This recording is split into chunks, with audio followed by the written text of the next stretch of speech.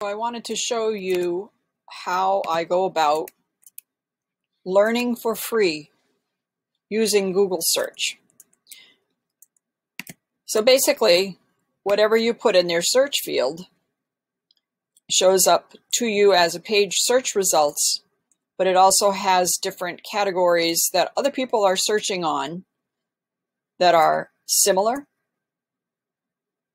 and include the key phrases. But what you didn't maybe know is that if you simply start to read, you don't have to click on anything. I can look around, I can see the number of results, I can see that I'm in all. These are other categories that I can sort by. So if I was shopping for something, I might click here. If I'm looking for an image about it, I would click here, and that is your filtering tools, right? So as I scroll down this page looking for the answer, I begin to open up my mind and learn by what I'm reading. So this site, this information is based on what is in the SEO platform for that link. This is a page. Google's sharing the site, and it's also telling you if it's a sponsored ad or not.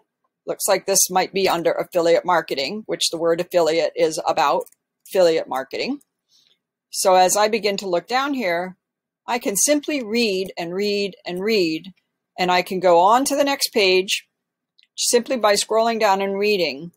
If you can imagine what you would learn just by reading these snippets of information, it's really quite powerful. So I go down all the way down to the bottom of the page. Here's some other search criteria that may or may not be exactly the same as what showed up before. But then I can click on page 2 and I can continue to read again. So what's happening is Google is sharing information based on the relevancy, and the things on the first page on organic ranking are because people have used these keyword phrases inside their content. And you can see that it's highlighted.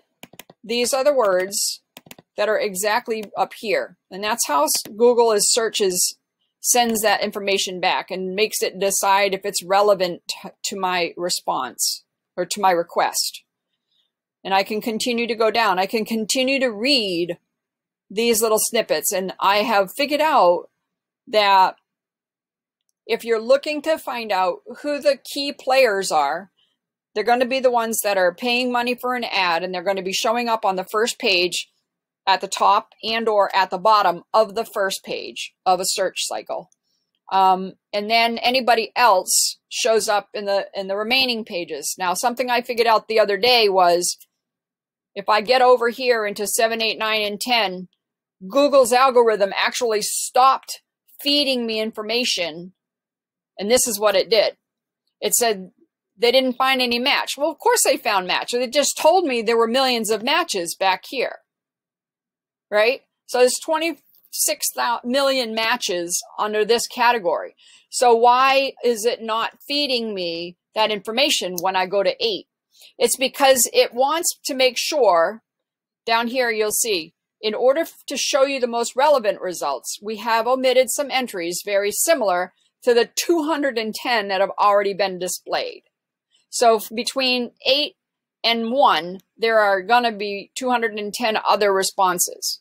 So if you like, you can repeat the search and omit the results. So if you really want to see what's on that page that it just truncated, you would click here. So I'm going to click here because I want to show you something.